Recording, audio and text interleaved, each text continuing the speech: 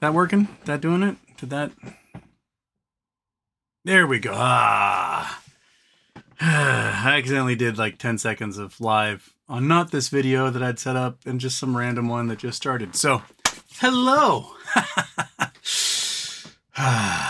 Technological mistakes already abound. It's a short show. Only got like an hour and 15 minutes today, so deal with it. Oh, reminders right off the bat. I've got a whole bunch of Eclipse glasses that I'm sending out, these suckers. So by all means, in the P.O. box down below, send me a self-addressed stamped envelope and tell me how many glasses you need, and I will send them to you. I have like 1,000 of them to give away. So, yeah, so send me a self-addressed envelope. I send you Eclipse glasses. They're selling for a premium right now on eBay for like tens and tens of dollars. You can get them for free from me. And from Eclipse Tickets, who also donated a whole bunch to me a while ago. So yeah, woo, do that. Okay, news, monkey. Looks like more things are getting pushed off in the BBBY court case. We have not heard yet on the late claim filing ruling or the stalking horse that's been pushed off since October. Every month gets pushed away. Comes up, about to do it, about to do it, about to do it, and they're like, next month. And so the agenda gets pushed again. This, to me, is we're not going to deal with this until Ryan Cohen's pump and dump case is kaput. Once that's done, then we'll address all these things, credit bids, blah, blah, blah. People get their equity. But until then, no, we're just going to keep pushing it off, so you keep twiddling your thumbs. Commercial real estate is really just eating shit. Office spaces are now 20% empty across the entire country, not just all commercial real estate in general, but office spaces in particular. Something ridiculous like 40% of renters in Miami are behind on rent. These are the type of numbers that we were seeing when COVID hit and people didn't have jobs, right? So what do we do about that? Well, regional banks are going to die because BTFP is over with now. So now they're going to have to take like predatory financing from hedge funds and market makers if that's going to be how they survive. And then they're not going to survive that way. It's going to be brutal. And a lot of folks are like, well, you know, if the banks really needed the money, they would have taken a whole bunch right before the end. I think they don't have the collateral to do it. I think they've maxed out how much they can borrow against, and that's why we weren't seeing a borrowing spree at the end, because they don't have the collateral. They do not have the assets to borrow against for this, and they maxed themselves out a year ago, and they've been sitting on that ever since, hoping to pay it back, and it's not going to happen. We saw a pension fund sell their $70 million share in a New York office building for $1. That's how bad it's getting, right? A 24-story building in Allentown, Pennsylvania, not the biggest city in the world, just sold for like $20 a square foot. It's the biggest office building in the Lehigh Valley, which is a pretty populous area, and $20 a square foot. You'd be lucky to get a mobile home for $20 a square foot. That's what that's below rental market price, right? Like you go to a city and you want to rent something, you're probably paying $30 a square foot or more. So you're buying a 24-story office building for less than you could rent it for.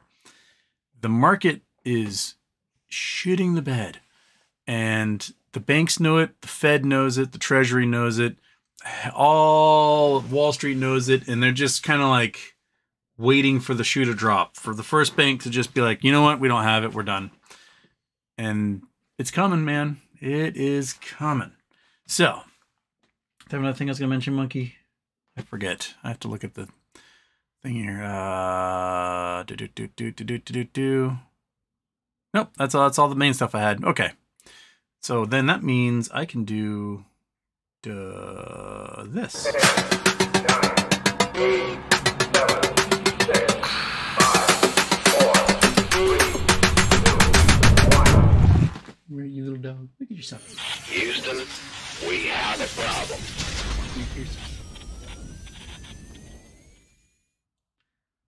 Oh, it's just such a soft ear. Oh, it's so soft. Scratch it forever. Turn it off, Houston. Double check, make sure everything's off. I think it is. Okay, so to the phones. The chill face was first. Good job. Personal name tried. Brandon Wells tried. Jason Blackwell. Houston. I bought my wife a stripper pole. The salesman asked me if I was going to put it up myself. I said, no, I'll probably put it in the living room.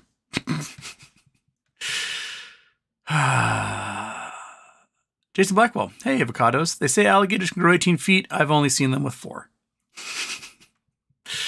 And then Chillface wants to know the contact info for that salesman. Forest Fire, Houston. Haven't been in chat in a while. Could you explain why transfer to AST is necessary? I mean, it's not necessary. It's just was recommended by the company because according to S1 they filed earlier this year and then filed several more times before being told to rejigger the entire thing. NextBridge wants to split off a subsidiary. And they said they're only going to be sending shares in that subsidiary to those who are registered with AST. And from their press release in January, where they intimated that they're working closely with the folks behind T0 and blockchaining stocks, makes me believe that what NextBridge is going to do eventually when they get the approval from the SEC is they are going to issue everybody shares on T0 for the subsidiary, the NewCo, and immediately every single solitary short on NextBridge is going to have to cover that blockchain share and won't be able to without paying a giant price. And I think that's the trap that they were setting. So if you want first opportunity to sell that blockchain share for an absolute premium, sky-high, ridiculous, impossible price, you're going to want to be an AST. And that, to me, is worth it. So that's why I transferred over. Now, that doesn't say that the shorts go in, they buy that blockchain share, and they deliver it to somebody who's in, I don't know, Schwab or TD Ameritrade or whatever. And that person then has the opportunity to sell that premium, high-end, super-duper blockchain stock to another short who needs to deliver somebody else. Estimations are that token, that blockchain stock would have to be sold probably 5 or 6 times in order to cover all of the positions of shorted NextBridges out there. So it's just if you want first crack at it, you're going to want to be an AST. So I'm over there. Now, the federal government told NextBridge, like, hey, you got to do some more filings on this potential company before we'll approve this thing. And so now they've got to sort of actually split off the company, make it a separate entity, and then do all the work on that and then refile with the government. It may be unnecessary to do if they come to some sort of agreement with FINRA and the SEC, but if they don't, then they got that thing in the back pocket. Be like, look, either give us the settlement or we're going to blow your shit up. And I think that's kind of the threat that's there. And I think they're starting to listen. So we'll see where it goes.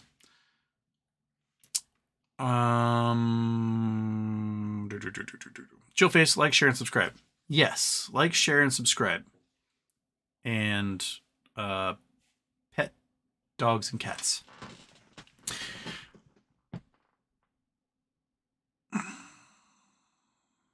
Belgian whale, like everywhere in life, not first. No, you were late to the party, my man. Waffles always first in my heart. Does that help? Yes. Yogi 2012. I just rewatched your interview with Ron. Ended up buying some No Labs. I'm optimistic about the company, but I looked up Newegg after hearing he was involved. What happened to them? $1. He was Egghead Software, which later became Newegg after he had sold everything. They were originally like a electronics store for computers, So you'd go and you'd like, I need a hard drive. You would go to Egghead Software and you'd buy your hard drive, or you build your computer, or you get your Windows CDs or whatever you need. And that was their thing. They started in the 80s. I think they originally got bought up by the mid 90s. And that's when Ron was out. I can't remember the exact timeline. But yeah, so then online retailing started to kick the shit out of those specialty shops, and Newegg was born online. So they still exist online. I bought some things from them during COVID. Like when I had to do my classes online during COVID, I bought a big screen TV, a scratch and dent one from Newegg for like $40. It's like a 50-inch TV, and I put it in the garage, and then I hooked up a laptop to it. And so I could have my slides behind me, and I could do my Zooms or record videos for my classes they could see the slides. Handy dandy little thing, but I'm not building many computers these days, so I don't really use them anymore. But they had a squeeze. Newegg had a squeeze in May of 2021 where they shot to $77, and that was due to a merger and QSIP change. So they did some sort of merger. They had a QSIP change. 90 days later, everyone was forced to close their positions or at least cover them, and the stock price went to $77. And then since then, it's been like back down to $1. So they had their own little squeeze recently. 4ZZ9, please tell me there's still hope, Houston. There's always hope. All you got to do is be zen and twiddle them thumbs. That's it. That's your job. Twiddle them thumbs, be zen. Scott Paul and GME earnings day announced March 18th. So the 18th is what? It's a Monday. Whoa. Okay. Is that official? Because that means I gotta load up on Friday. GME Q4 earnings announced. Earnings announcement.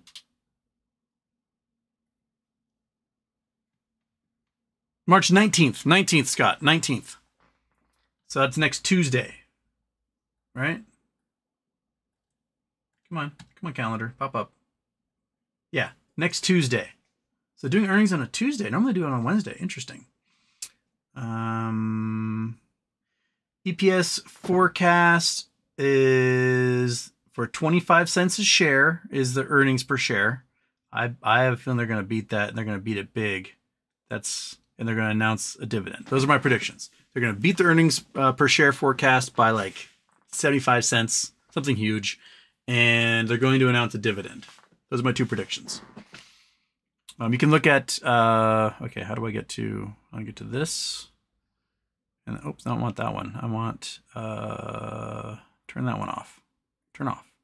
I want this one. Come on. Why is my mouse such a dick? Okay.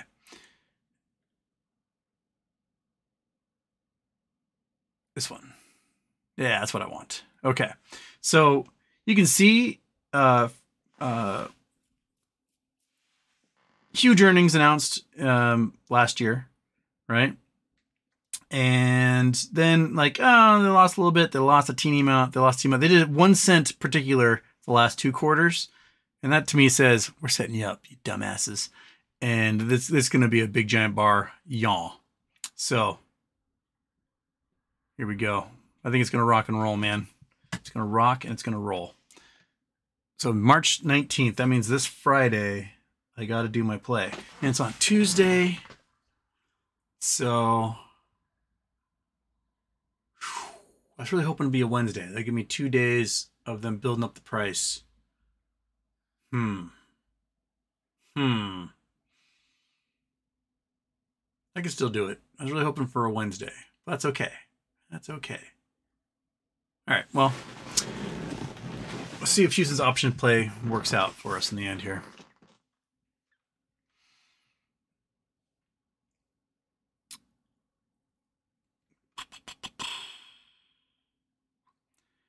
Interesting article from Kelly Reid. Canada faces a series of crises that will test in the coming years. Royal Canadian Mounted Police warns They state the situation will probably deteriorate further in the next 5 years as the early effects of climate change and global recession add weight to the ongoing crisis. Well, yeah, if the MPs are, the amount of police are worried, then what the hell, right? So, that's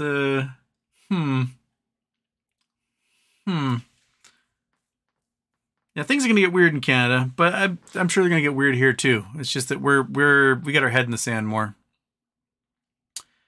BBBYQ, Houston, can you go into what the no MARD rating means versus the odds of FDA approval based on the requirements for glucose monitors? I don't know enough about the technicality of it. I do know that the MARD, which has to do with like the accuracy of the readings, because what they do is they read you and then they draw blood and measure it in a lab and see how accurate the readings were. And they're tweaking the algorithm so it can identify things better, and it's slowly getting better.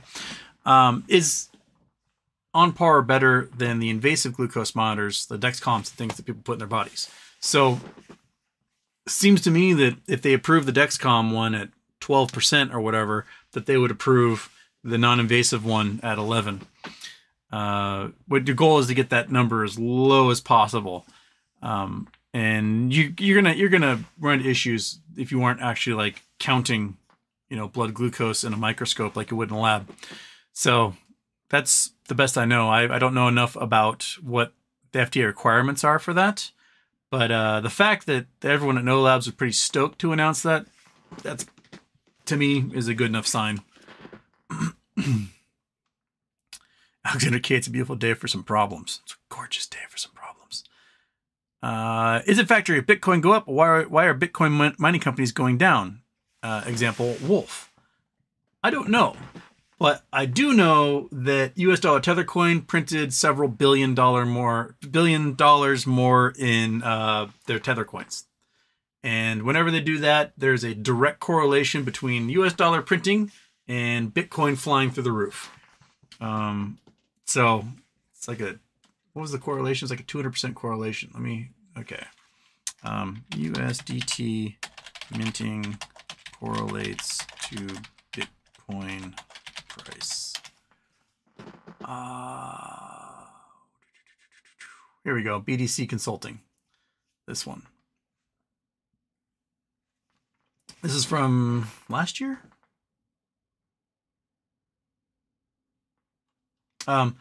New study finds that using US dollar Tethercoin supply data to time Bitcoin market entries and exits can increase return on investment to 229%. Basically, what this article says is that whenever Tether mints coins, Bitcoin goes up. Why? Because Tether is a scam. Tether makes coins. Those coins are always worth $1, according to Tether. And then they use those coins to buy a whole bunch of Bitcoin, which causes a demand on Bitcoin, and so the price goes through the roof. And then when they're done minting is when we start to see little drops. Now we saw a drop on Bitcoin, I think Friday, started to go down like 5%. And then all of a sudden, Saturday they started minting billions of dollars more Tether coin, and the price shot through $70,000. Now it's all-time high, 70-something thousand bucks. This is because US dollar Tether coin is the largest financial scam in history. That's it. They don't have your money. Your cash doesn't exist. They barely use cash to do anything with that. They just create the coins out of thin air and buy Bitcoin with it and then sell that for other stuff and get out. That's exactly what they've been doing. They don't have your money. They are a scam. And this eventually, people involved with Tether are probably going to go to prison. And when they do, people are going to want to get their money out of Bitcoin, but the money won't exist because it never did in the first place. So, it'll be interesting to see where it goes on that. You guys can read this whole thing here if you want. And now there's over $100 billion in Tether that has been minted, and they do not have $100 billion in their accounts. I can guarantee you that. When the feds went looking a couple years ago, they only found 3 cents on the dollar in the accounts they claimed that had, hundreds of billions or tens of billions in it at the time. They don't have your money. It's not there. But I don't know why the miners are going down.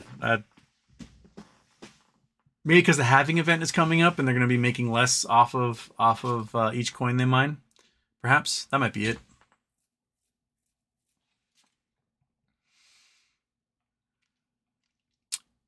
Owen Saunders, No Labs Honeypot, surely. Our friend is here. Hayes Productions. What's with all the short volatility ETF trade Bloomberg is hyping up lately? I don't know. I don't have a subscription to Bloomberg, so I haven't been able to see that. Send me a link and I'll see what I can read. Suljo is here. Big lending program ends today. Any thoughts? Banks are screwed. That's my thoughts. Without some sort of equivalent funding program, I don't think the discount window can provide enough liquidity for the banks. And I don't think the FDIC has enough cash on hand to deal with what's coming. So and we can't print right now. We can't print money right now because we're still dealing with inflation over 2%. If inflation was under 2%, we would be printing trillions right now to stave off bank failures. But we won't do anything until the banks themselves start failing in mass. And then we're like, all right, because inflation will drop, mass layoffs. We'll be looking at hundreds of thousands of people losing their jobs every month, and then they can start printing. But until then, they're not going to do it, right? Oh, does the monkey butt want a blanket? You can't go into the blanket if you're on top of the blanket. You gotta go. Come on. You can't go into the blanket if you're on top of it. You gotta learn this one of these days. Okay.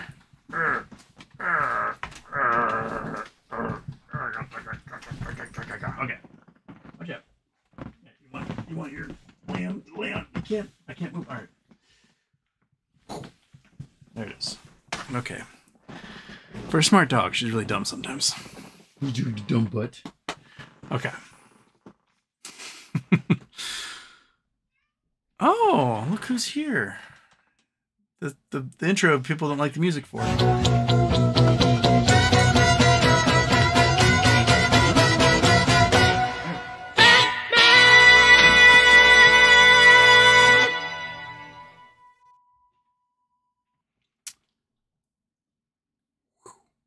Okay. Oh, turn off the Batman intro, dummy. All right.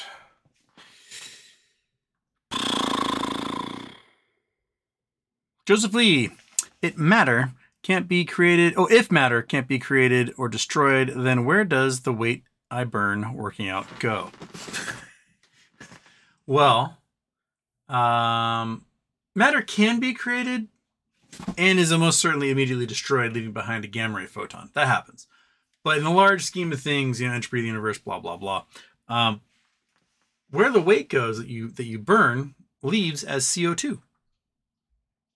Like, most of your weight loss is through your breath and not through you taking giant, massive shits in the morning. Most of your weight loss is breath.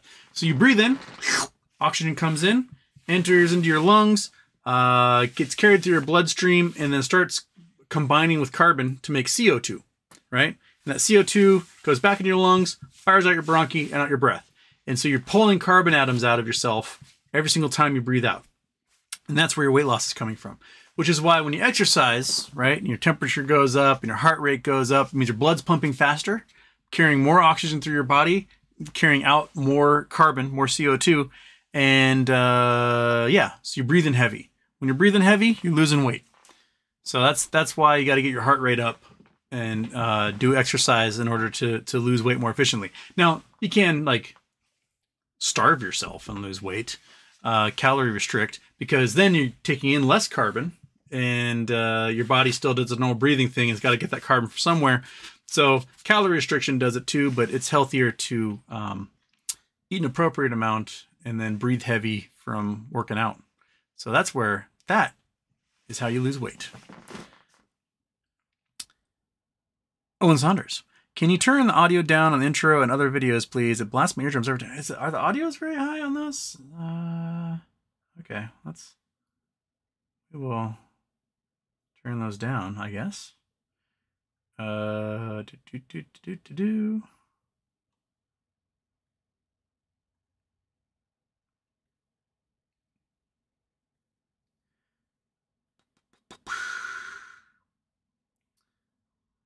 Okay.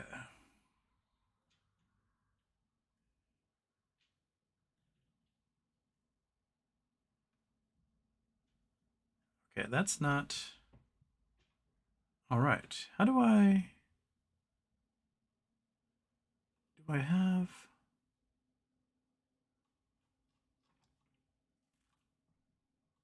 I think they're down. We're going to cross our fingers and hope that they're down, because I think they are. I don't know. We'll find out. Michael Harrow, why did Bruno bail? The drama llama seems to be hitting hard. And yeah, so Bruno canceled. Apparently he's not going to post DD anymore or talk to people, and that's his prerogative. I was curious to figure out what his goals were for the lawsuit. Personally, I don't think a lawsuit is going to go anywhere, but I'd like to hear his arguments on it. All I care about is a credit bid. I don't care about the waterfall. I don't care about cash payouts from, as you know, creditors get paid off, we get some cash. I don't care about that. I care about a credit bid, the nulls being used, and getting new equity. That's all. That's it. So, but I would like to hear his argument and what he was hoping to uncover, and that'd be nice to figure out. But, you know, it is what it is. We sure will hear one way or the other at some point.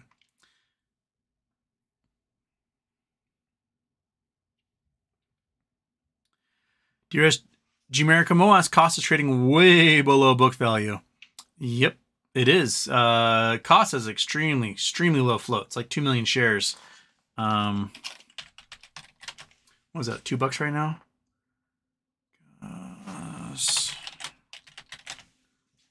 253, and it had been as high. I think during the squeeze, it had gotten to like $100 or something.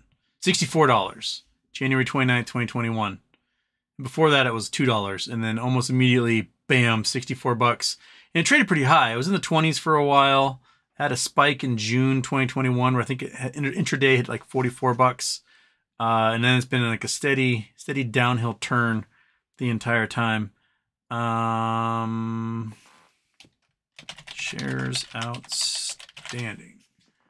So it costs us 9.25 million shares outstanding, and 5.24 million held by insiders. So their float is 4 million right now. That doesn't count institutional investments. So they have an extremely small float, which made them very squeezable. But they don't have an options chain on them, so it makes it harder to like get things like a gamma squeeze going. So they just they're in the basket with GME. So when GME does things, they seem to do things. Yeah. DRSG America, Fidelity doing layoffs. Bitcoin precious metals popping. Smells like a market crash coming. I have a feeling that they're trying to dump shares into retail. Oh crap. Who's the guy that he sent me like 12 million messages last night? It was like the... Where are you? Oops, that's wrong. Look at the wrong one. Okay. It was... Where are you? Not Dirtivator. Not that one. Not that one. Not that one. Not that one.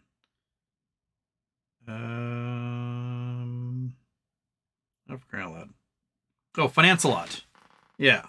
Finance-A-Lot posted a whole bunch of stuff in the last couple weeks about how dark pool trading is disappearing all of a sudden.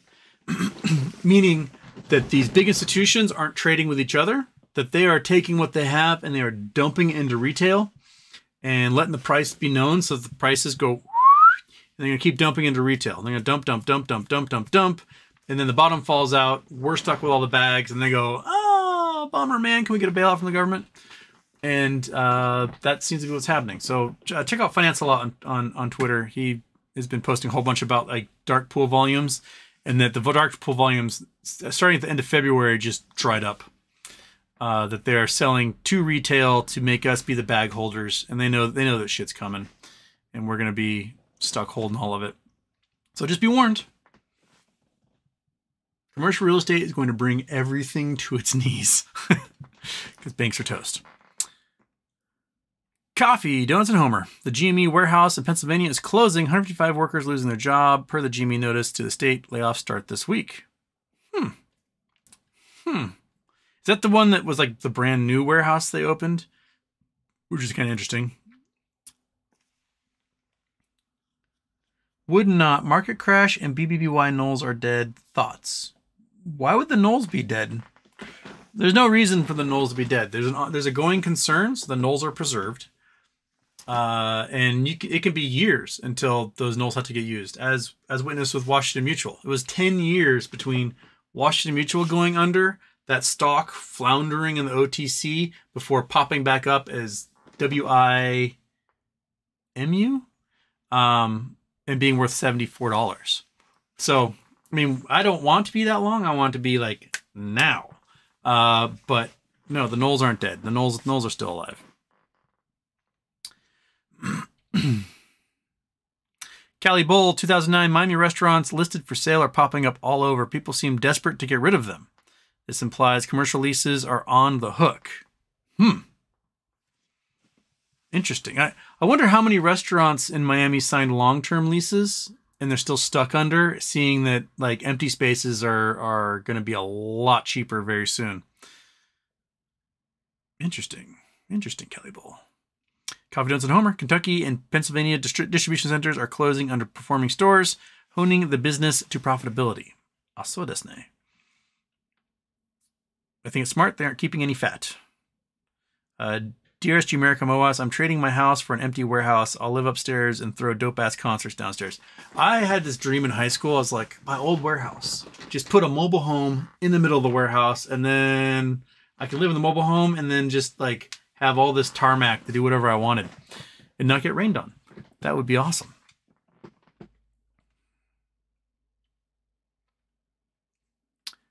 Confidence and Homer. I sent an email to MMAT and their IT censors emails that tell the board they suck. They do suck. Okay.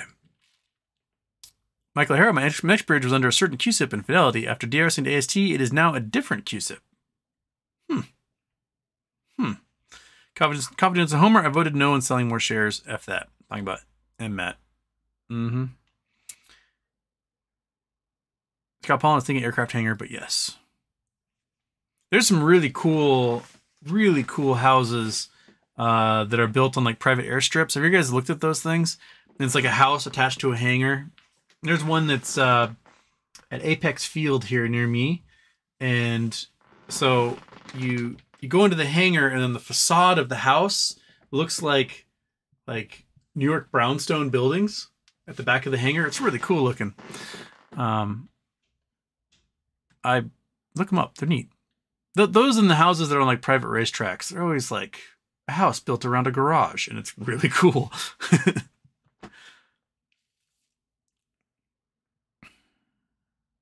DRSG America Moas, are there bathrooms in a hangar?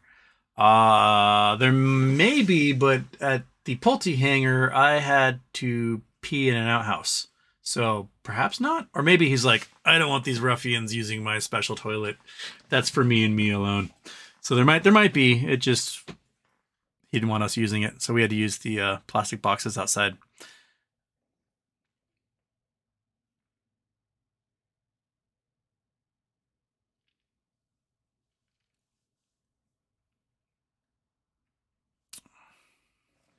Ponzi Shim, did you buy the GME calls we talked about last week?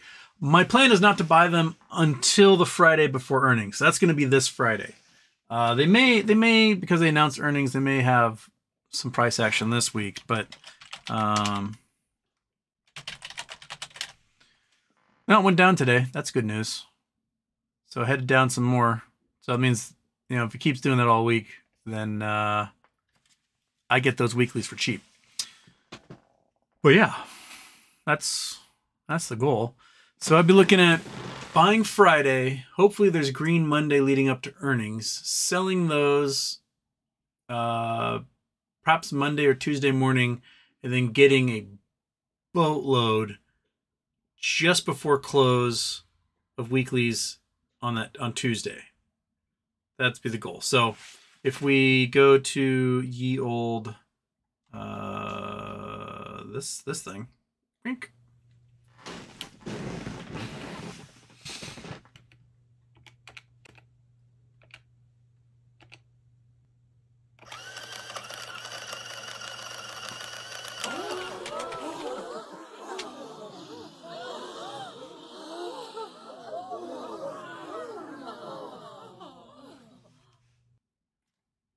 Come on, open that thing. Oh, good. Turn off the calculator intro. I have to actually go to calculator. But first, I got the options chain up here. So this is the stuff closing this week. The price is $14.44, so $14.5, about 34 to 37 cents per share on those options. By the end of the week, these next week ones, let's look at the next week ones, because that's where that's, come on, open. My mouse is just being such a jerk. It's March 22nd. Right now it's about $1. It's about $100 per option. By Friday, if there hasn't been too much price action, the theta decay on it will probably drop them to 35, 40 cents, somewhere in there. So if I put like $2,000 into this, it's at about 40 cents. Turn you off, calculator. There we go. So this is the goal. So we got that. They're costing about maybe $40 each, which I can get 50 of them. This is pretty close to being in the money, right? I expect the price to go up probably $2, $3 leading up to earnings. That's usually what happens. So the price might be up to like $17, $17.50, somewhere around there. So if it goes up $3 per, then I'm at 15K. I'm going to take 1,000 or 2,000 of that, and I'm going to buy at the money puts. Because at the money puts right now, they cost about $1 right now, but they'll be significantly less by that Tuesday. Probably, like, what are the puts at right now for this week?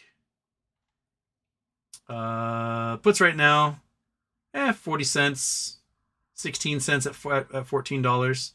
So probably buy a whole bunch, $2,000 worth of these puts, right?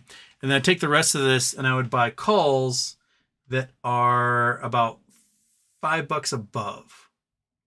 And so I'd put it like $17, $18.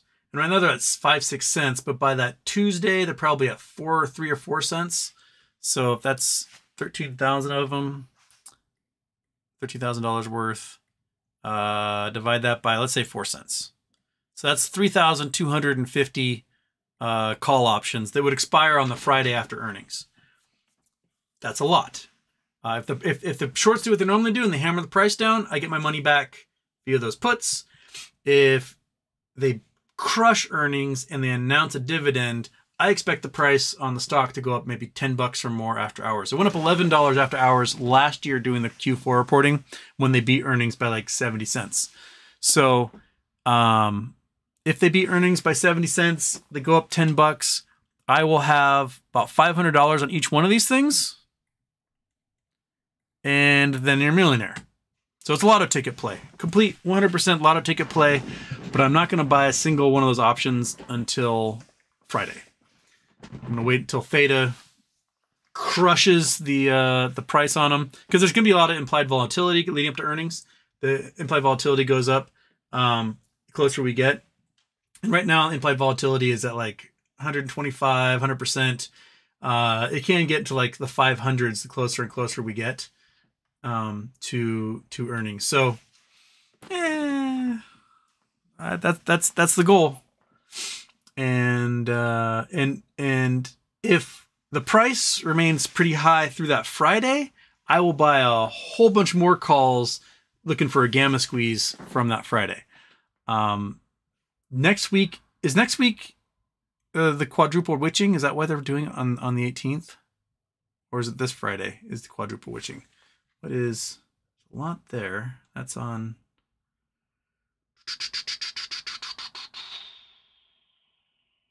a whole bunch there. What about, sorry, just looking at how many open interest. That might be this Friday's quadruple witching. Dang it. Really hoping they do the earnings before that, so there would be a huge gamma the next week. But anyway, yeah. So that's the play. We'll see if it works. If it doesn't work, then hopefully I get my money back. And I go, oh well, that didn't work. But if it does work, well, new war rig. Calculators are fun. Calculator game's the best game.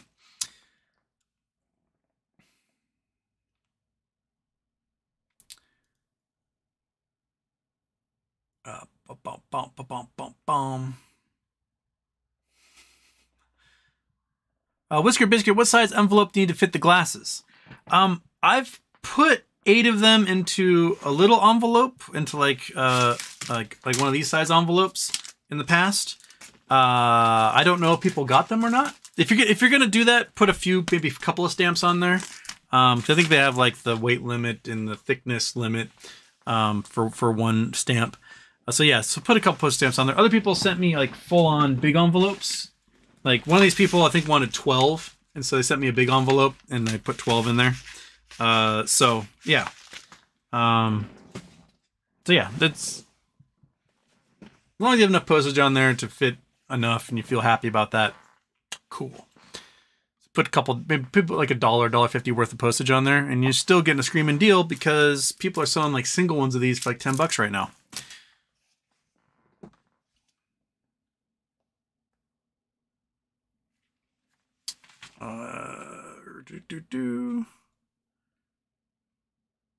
Oh, that's not important.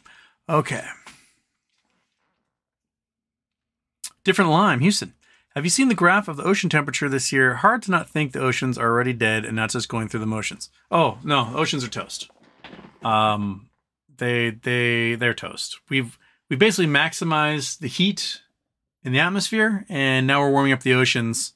It takes a while for the heat to transfer to the oceans, and they're now warming at insane rates, which are going to make for superstorms and just horrible, horrible summers here to come for pretty much everyone on Earth. Not good. I don't know what's going on. I don't pontificate on that too much more, but yeah, the oceans are warming. The important thing is the 28 degrees Celsius thermocline. That is where crazy storms are made, and that thermocline is extending from the tropics further every year, making the possibility of superstorms greater. I mean, they're talking about now creating a Category 6 hurricane, because we've got Category 5, and there's so many storms that are so powerful right now that they are an appreciable percentage above the Category 5 rating, that now they're talking about Category 6 storms. And because Category 5 was what, like 145, 150 mile an hour winds? Cat 5 storm. Category 5 hurricane. 100. Okay, let's look up, it's just storm categories. Hurricane storm categories. There we go. All right. That's what I want. Boom. Okay, Category 1, 74 to 95. Category 2, 96 to 110. So these are like 20 mile an hour, 15 mile an hour differences. Category 3, 111 to 130. 4, 131 to 155. And 5 is 155 and greater. The thing is that we're having like 2 or 3 storms every year that have 190 to 200 mile an hour sustained winds, which, I mean, there's probably Category 6, Category 7 at this point. So, like this should be, Category 5 should probably be 155 to 170. And then Category 6 would be 170 above. But yeah, we're having multiple storms or superstorms that have sustained winds well above 190 miles an hour. And that's nearly 40 miles an hour difference from where Category 5 starts, which is why they want to start doing Category 6 hurricanes. They just did, back in the day, they didn't think hurricanes could get bigger than that. And now we are seeing several all the time, every year, that are bigger than that. Warming oceans, more warm water, more energy to go into the storm. Whisker Biscuit, thoughts on waitstaff that doesn't write down your order? You're not impressing. I never wrote down orders. I could do an order of 25 people at a table. As long as they went, as long as they went in order around the table, I could memorize it. Yeah, I never bothered writing things down. Because I can't read my own handwriting anyway, and it takes away from me just memorizing. Like I never took notes in class. I just memorized what the teacher said, and that was good to go. Not everyone can do that. I am special in that I can remember your order. And yeah, so yeah, you just tell me what it is, and I just pop it right back in the computer. Then my short-term memory deletes it all, and on to the next table. But yeah.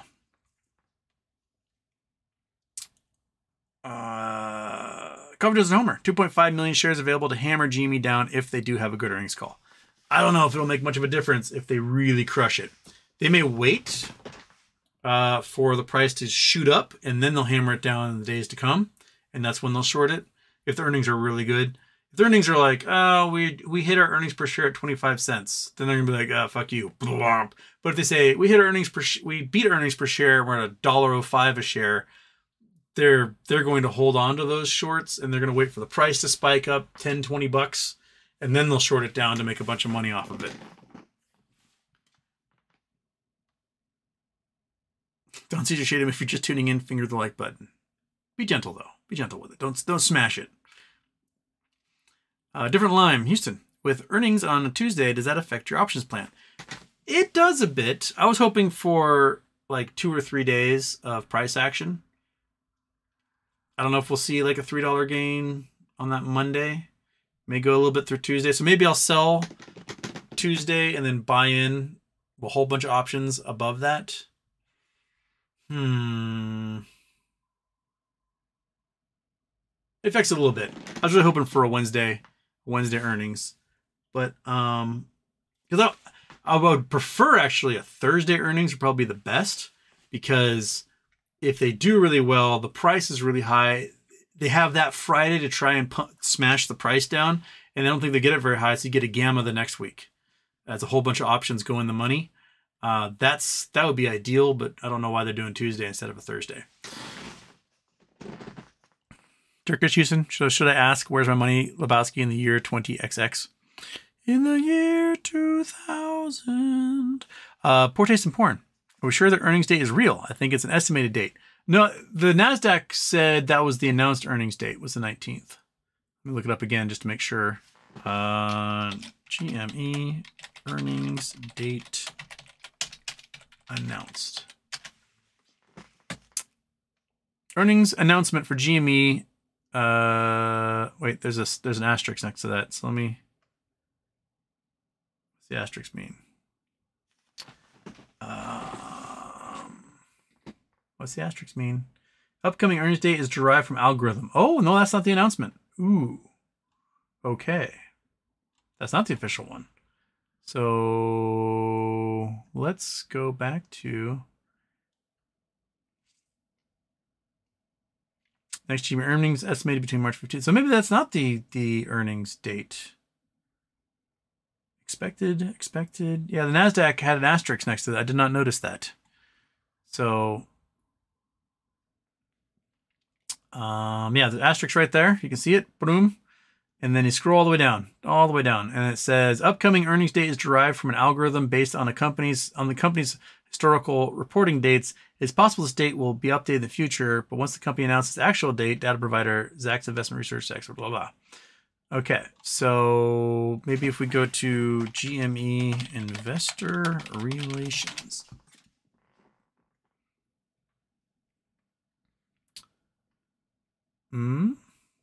Nothing about earnings, SEC filings, newsroom contact, governance. Nothing official on here yet. So maybe it's not happening the 19th. Maybe I just announce it so I know what I'm gonna do, man.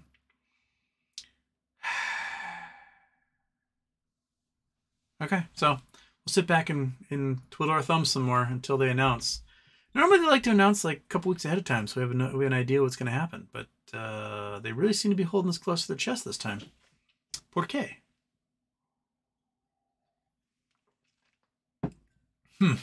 Well. Yes, that does affect my options plan. All right.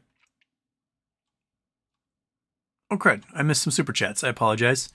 Still Joe, banks screwed, so we squeeze? Well, some things, the negative beta stuff will squeeze for sure. Estimated GME price after earnings, says Bill Coin. Ask Bill Coin.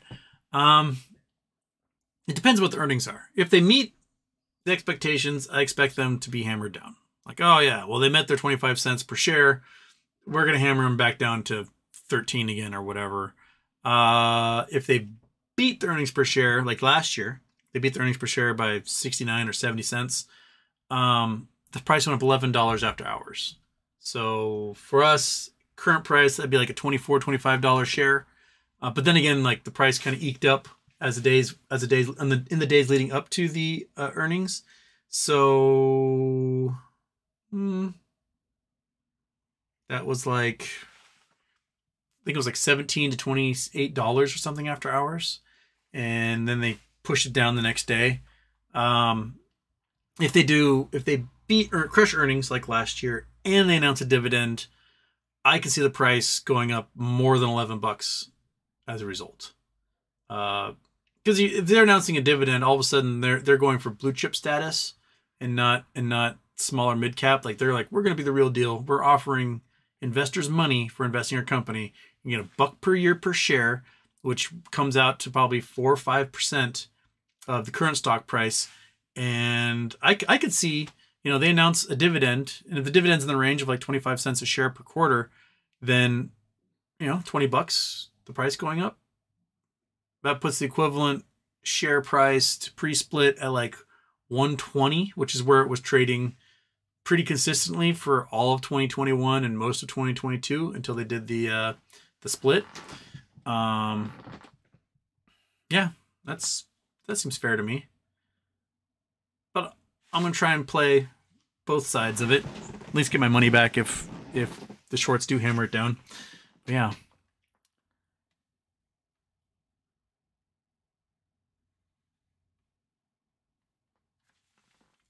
Okay. Back to where I was. Where was my spot? There it was. Okay. Ocean temperature 1. That's the estimate. Okay.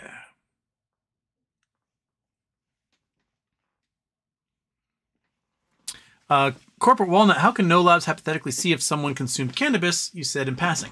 No Labs device is a radio transmitter. So it transmits in radio and microwave. And what it does is you tune it to the resonant frequency of whatever molecule you're looking for. And when you hit that molecule with the resonant frequency, it vibrates and hums and sends a radio signal back to the receiver of the device. And so you could tune it to THC and see if THC is in someone's system and whether it's active or not. You see the cannabinoids. So if like they've been actively like smoking, you can see how much is in their system.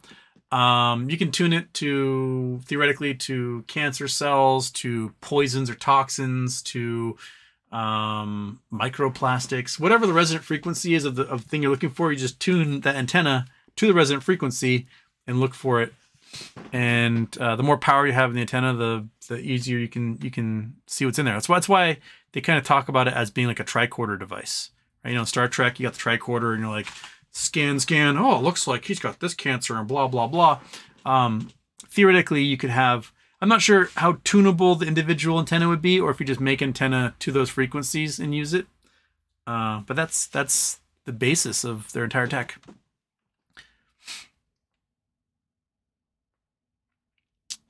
Bank term fund, this is from JM. Bank term funding program was stealth quantitative easing, according to Peter Schiff. Banks knew the window would close, borrowed tons of money, and never intended to pay it back. Yeah, I mean, you're drowning. You clamor for whatever thing can keep you afloat at the time, right? That's what they did, and now all of the assets that they used, their commercial real estate loans and crappy mortgage-backed securities for Airbnbs and stuff, they used all of those assets as collateral on these loans. And those assets are worth dog shit. They're never going to be able to pay those loans back. They just aren't. They're going under. Confidence in Homer. It would be funny if the Fed created Bitcoin and Tether to suck liquidity out of the system. That would actually be kind of funny. Scott Lumley, Houston. What do you think pops off first, No Labs or GameStop? No Labs. I don't think No Labs' real pop is until they file and or get approved for FDA approval. So they're going to tread water and you have like little bumps and herps and GURPS as they make announcements and they get hammered down by shorts. They make announcements, but when they get FDA approval, then it's game on at that point forward. And then GameStop can do some real damage when they do earnings.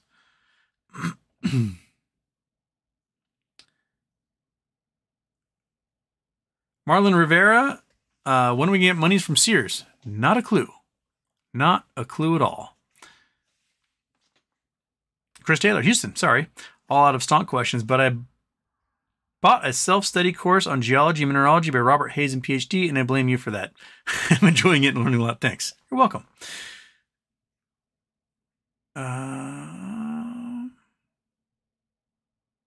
Anthony Cordell, happy birthday, Houston. How's your car coming along? It is not at the moment. I still got to get the dent out of the back. I keep scheduling my buddy who has got the frame straightening machine, and his plan now is like, oh, it's not bother straightening. We'll just cut it at the pinch welds and put a new trunk deck in their frame. And so he and one of his employees were at junkyards all weekend looking for it, and I had not heard back if they found one. I just want it pulled out. I don't care if it's nice. Just want to be able to put the light in, close the trunk, and drive. That's all I want. But till then, I got a really pretty Z4 sitting in my driveway that has got a really ugly rear end. Bumper sitting in my back porch.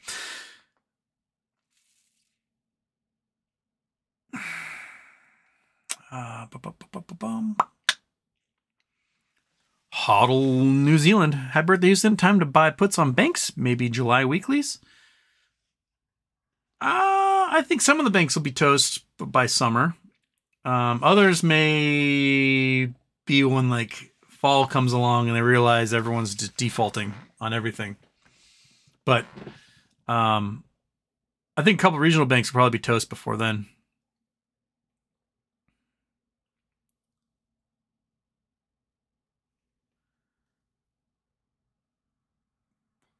People are inverse plants. We are. Okay, 4:14, got 16 minutes. Billy Maxine, more bad reports on Boeing. Even John Aller dedicated a show recently. You called it. No, Boeing, I mean, being here in Seattle, we hear about Boeing all the time because it's was the largest employer in Washington until Microsoft and Amazon showed up. And it was based here for so long. So that in like the top aeronautical engineering schools, University of Washington, like this is where engineers come from. So we're very familiar with how Boeing operates. And the McDonnell Douglas Boeing merger was just so one-sidedly awful. Like if Boeing had picked up McDonnell Douglas and be like, okay, we get your government contracts for all of your F-16s and crap. Cool. But they should have been like, and all of you executives at McDonnell Douglas who run your company like dog shit, you're out. That's what they should have done. But somehow all the executives at McDonnell Douglas, the failing company, became in charge of Boeing, the company that was successful, and ruined Boeing. It's just so stupid. Like, you have a company that's known for engineering, and you kick all the engineers out, and you have the business bros who have no idea how to engineer everything in charge. Well, what you're going to get is business bros know how, like, okay, I got to cut costs. So this costs money. We're going to get rid of that. But the engineer's like, that costs money because those are our 900 quality assurance engineers, and they make sure we aren't putting out crap that's going to kill people. And the business bros are like, but we'll just not kill people. How about that? But you can't do that without having the quality assurance guys making sure that the bolts are tightened and the rivets are correct and there's no cracks in the frame, et cetera, et cetera, et cetera. And eventually, you treat your manufacturers, your machinists and your fabricators and all those guys like crap. And they're going to, have anyone watching over their shoulder or teaching them properly how to do this stuff. And the generations of like good employees are finally retiring and heading out, and the new generation that comes in and like, well, I get paid dog shit, and I don't care, and my boss hates me and treats me like garbage. I'm just going to go through the motions, right? They have no connection between their work and the quality of the product that comes out, leading to more work in the future. They don't care enough. They can go be a Subway sandwich artist and make just as much money sometimes. So yeah, there needs to be more dedication to training employees, paying employees better, and having quality assurance happen, and having the engineers in charge who knows what it takes to make a quality product. Yeah, you know, if you had followed the engineer's plan for the 787, right, it would have cost $5 billion to develop that plane, and then you had this plane flying around that was high quality. Instead, they're like, let's cut the development cost to $2.5 billion, and we'll outsource everything. Then we'll save a bunch of money. And then they lost $25 billion off the bat because all the outsourced stuff was garbage and didn't work. And now they've got dozens of planes sitting on the tarmac at Payne Field and Everett that will never be allowed to fly. They just sit there, rotting away. So in order to save $2.5 billion, they spent 10 times that and were behind schedule by like 3 years. Now, trying to cut costs on the 737 MAX. We don't need 2 pitch sensors, just one. One pitch sensor is fine. We don't need redundancy, that's expensive. So then they build 1,000 of these jets without the redundancy, and they keep crashing and having problems, and then they get grounded for 2 years and end up losing probably $50 billion as a result of trying to save some money on not having a redundant sensor. It's just a dumb, dumb system. Like, it's like regulations. The regulators are there, not just to protect the consumers, but to protect the companies from themselves, right? And if you make sure the companies are doing a good job, then they won't lose a customer base and violate the thermocline of trust. Boeing's at the point where they're violating the thermocline of trust, and no one's going to buy their products ever again. That's it. You violate the thermocline of trust, and it's over. Elon did it with Twitter. He violated the thermocline of trust almost immediately, and all of the good posters left. Traffic is down 30% on Twitter, and most of the traffic that they have right now are bots. Advertisers left. They'll never come back because they see Elon retweeting white supremacist stuff. I mean, he retweeted a tweet the other day that had a little, what do they call it? Oh my gosh. Not an embossment, watermark. There we go. Had a watermark that was like white people. It was like a straight white supremacist website. And he was like, yeah, thumbs up, retweet. Like the thermocline of trust is gone. Advertisers will never come back to Twitter, X, whatever wants to call it. And that's where we are. So, Gardner's calling. One sec. Gotta put you guys on mute. Sorry. Gardner.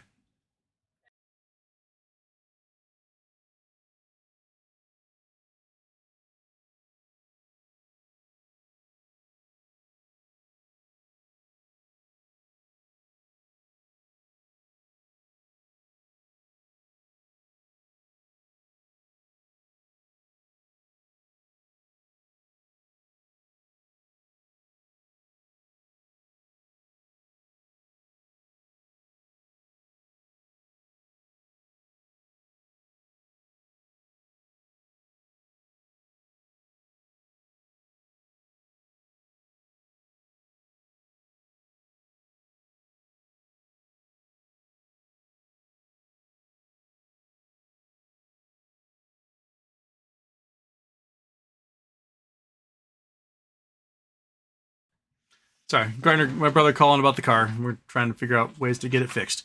Where was I? Dear SG America, when you clean out the vacuum cleaner, you become the vacuum cleaner. It's true. Scott Pollen, New York Community Bank appears to be a cesspool of fraud and abuse. Anybody putting money in is trying to cover their tracks. Yeah, I don't think they survive. I think that they are so doomed with commercial real estate that that's it.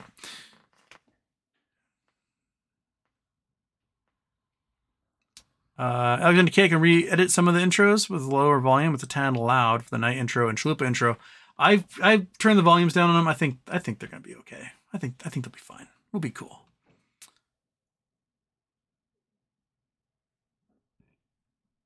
Sis54, Houston, now that we know earnings date, Jimmy, what's the call play? Well, apparently we don't know the earnings date. It's that's all estimate on the NASDAQ site. They have not announced yet. So for me, the earnings play still stays the same. I just need to know a week ahead of time, and then that Friday I can do my thing.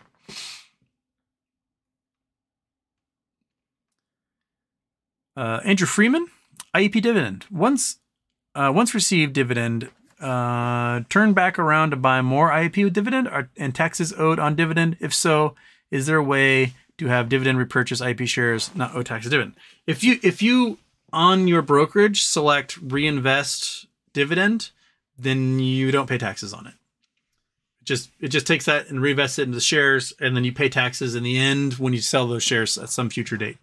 So you just tell your brokers to reinvest any dividends you receive, and that's how it goes. Phil Haynes, are you in Finger or ZJYL? I'm in neither. I've paid cursory attention to them. Finger has been kind of languishing since they're having their volatility this summer. ZJYL, where are they doing right now? They're kind of, they had their spikes, hit 12, hit 13. They're still in a volatility stage right now. They've been as low as 390 back in January and then spiked back up to 14 again. So they're doing a lot of this. I don't think they have an options chain though.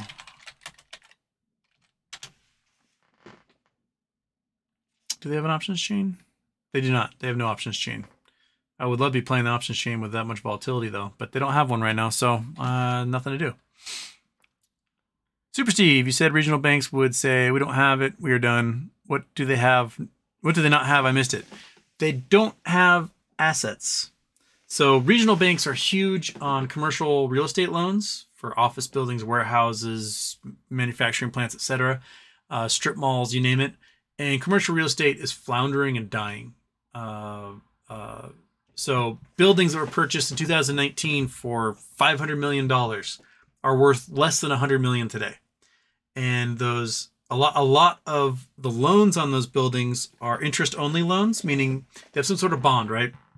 They have to pay interest on the bond for 5 years. So they pay interest only, and then at 5 years they're supposed to pay the principal on it.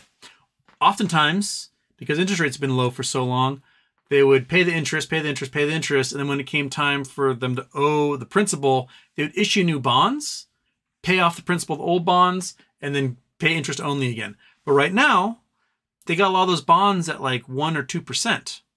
And when the principal comes due, they can't refinance because now they're refinancing at 6 to 8%. So they're going to be paying way more money than they can get out of the building, especially with rent prices collapsing. So if you've got a building, like say, let's say you're in a 20-story office building in New York, right? You got a 20-story office building in New York. Your chief tenant is someone like Ernst & Young. And they take up 75% of your building. Their lease is coming up this year. And work from home has made it so they don't need as much office space. So now rather than the 100,000 square feet of office space they only need 40,000 square feet. And so they're looking for a new space somewhere else. And maybe not even in your building. So you're about to lose 70% of your renters all at once, right? And there's no one to come in and fill the void because you have an older building. If they have the opportunity, Ernst & Young's going to move to a newer building, right? That has more amenities and is cheaper because it's a renter's market. And so you're about to have an empty building with no income, no leaseholders, no renters whatsoever. And you now have a loan of $200 million that's due like in December. And interest rates are 6 to 8%, and you aren't going to be able to refinance for another $200 million loan because your interest payments are going to be more than you're receiving in rent from what few clients are still in there, right?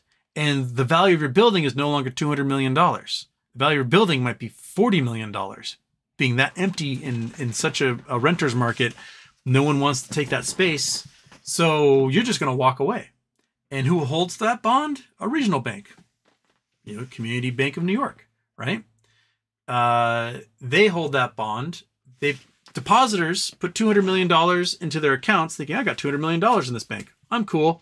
And then Community Bank then took that money and paid for the bond of the construction or ownership of this building, and they've been getting interest on it, hopefully, making a profit. And they've been fully expecting that when the 5 years of that bond is up, they get their cash payment from the owner of the building, and they do a whole nother bond again. Well, they're not going to get any money for it this time around. That $200 million is going to disappear and be gone forever. And now Community Bank of New York is going to be stuck owning a useless 20-story office building in New York. And their clients, the depositors, their money's gone. Poof, $200 million gone. What the Bank Term Funding Program did was it allowed the banks to take these bonds that are essentially worthless because they know they're not going to get the principal paid off, right? And they allowed them to act like those bonds still were worth $200 million and borrow $200 million from the government that they will not be able to pay off because they're never getting the money back from their original construction bond or office commercial real estate bond. And the money's just going to be gone. So they created this Bank Term Funding Program. All these regional banks are going to default on those because all of the commercial real estate is going to default on them. And all the depositors are going to freak out and have runs on the banks, just like they did with Silicon Valley. And that's it. It's toast. The system is going to collapse and collapse really, really, really, really hard and much quicker than people expect. Once it starts to go, it's going to be like dominoes across the entire country. We've seen the seizure of this little Iowa bank because the Iowa bank gave loans to some building in Atlanta, not even in Iowa. And the building, the default on the loans, the little community bank in Iowa went down, and that's it. Right? So it's happening everywhere.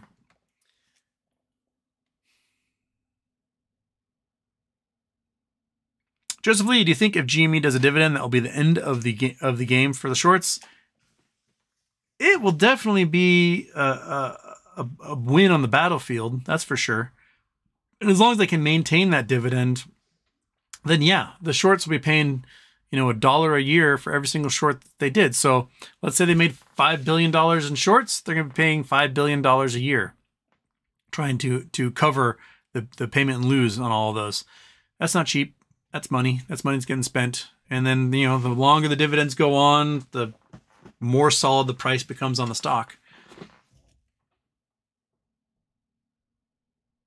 Michael O'Hara, Houston, what kind of blue chemicals in those outhouses anyway? I don't know. Blue's in those. Okay. All right. Oh, it's 4:30. I gotta go on. See you guys later. We'll do a show Wednesday. I'll probably do a Twitch. I might do one tonight, but probably tomorrow night. And I'll catch you guys on the flip side. All right, cool. Have a great day. And if I didn't get to your questions, we'll try to get to them on Wednesday. Or come by the Twitch stream. Only 6 people ever show up. You can ask me those questions there. And I'll do my best while I'm determining if I'm either in Spain or Portugal. Okay, let's do this one.